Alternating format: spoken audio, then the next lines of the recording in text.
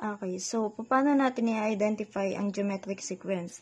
Gamit ang formula, a sub 1 is equal to r raised to n minus 1. So, ganun siya basahin.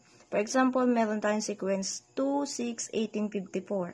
Ang una natin kailangan gawin ay alamin ang common ratio. So, anong common ratio ng 2, 6, 18, 54. So, diba, i-divide natin. So, 6 divided by 2 is 3.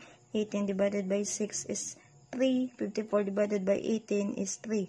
So, ang common ratio natin ay 3. May common ratio na tayo. Kailangan natin yung sa formula. Yun yung R. Ito yung R natin. Then, ang ating A sub 1 ay kung ano ang ating first term. So, ang first term natin ay ito, kung anong nasa unahan. So, we have 2.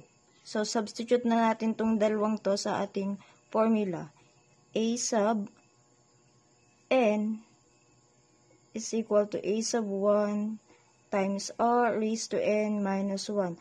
For example, ang sequence na to, hinahanap natin ang find the 7th term. Ano daw ang ikapitong term after nito? So, we have A sub 7 is equal to A sub 1. Ang A sub 1 natin ay 2 times ang common ratio natin ay 3. N. Ano yung N?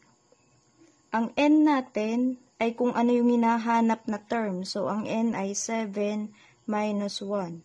So, we have 2 times 3 raised to 7 minus 1 is 6.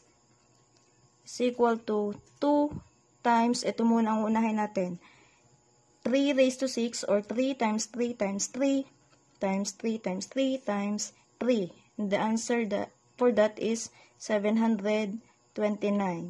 Then 2 times 729 is 1,458. Ibig sabihin, ito ang ating A sub 7.